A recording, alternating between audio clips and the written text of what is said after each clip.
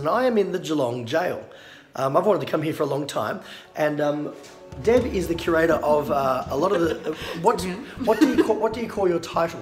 I'm manager, general manager at the moment. So, but I'm one of the key historians as well. I feel very lucky because I'm doing a personalised tour through the joint, and I've got my very own knowledgeable.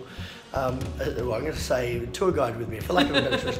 Now, Deb listens to one of my podcast uploads, and I was talking a while ago about a crook that I couldn't find called the Plumb, and he's talked about in media as the king of thieves, and he had a gang, and he was superb at not just knocking over safes, but rounding up a crew of usual suspects. But he had one right-hand man, and I couldn't find him either. So I'm going to let you do the talking.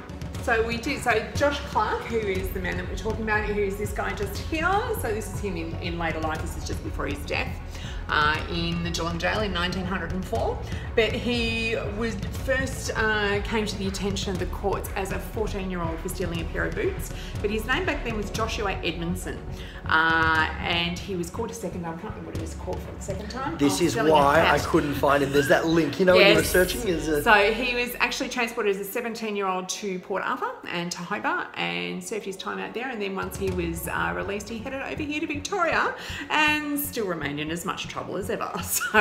And with these guys, you get this kind of thing where they don't disappoint you by going straight at any point, do they? No. Well, they actually tried with Josh, and Josh was somebody who was in and out of the Geelong jail quite frequently. What kind of crimes? What mostly larceny, and larceny, I think later, stealing. So in later life, it was more vagrancy in that, but early on. But they did try to actually help him at one point, and I think it was the governor that purchased him said he wanted to be a hairdresser or a barber, and they purchased a set of. I did not see that coming. They purchased a set of scissors and gave him to him to set him up for one of his releases, and unfortunately he went straight out and stole things again and was right back in here. So wow. What kind of time frame did he do all up in this jail? He was basically in here on and off from the 1850s up until his death in 1904. And what would his life in here have been like? Well, according to some of the stuff that we've seen, he must have been quite happy here, because he actually, when he passed away, he left all of his belongings to the warders. So we actually have quite a few warders and medical staff too that were here for 40 plus years, which is quite a long time. So they actually got to know them quite well, and I think they were quite fond of some of them. But he was a cheeky old bugger, and the reason we know him so well here at Geelong is he performed one of the greatest escapes from this jail in its history. You have my full attention. Back in October 1889, Josh, along with another man by the name of Christy Farrell, who they were a pair of cohorts, they were always in trouble with each other. Again, another old Christy. Was Christy part of the Plumb gang? I don't think so, but Christy came over as an exile to Victoria. So, of course, we didn't have convicts came straight to Victoria, but we did have exiles. What's an exile? Which meant that they served part of their sentence in the prison system in England. So, in Christy's case, it was in Millbank. And then they were basically given like a conditional pardon when they arrived here, as long as they stayed out of trouble. However, not many of them did. So Christy was another one that was in and out of jail all the time. But the escape that they performed was actually a very well planned escape, and I think they were both in their 60s at the time they did this escape, so which made it a little bit more different. But Josh was a blacksmith, and he actually had created a skeleton key by sight from scraps of metal.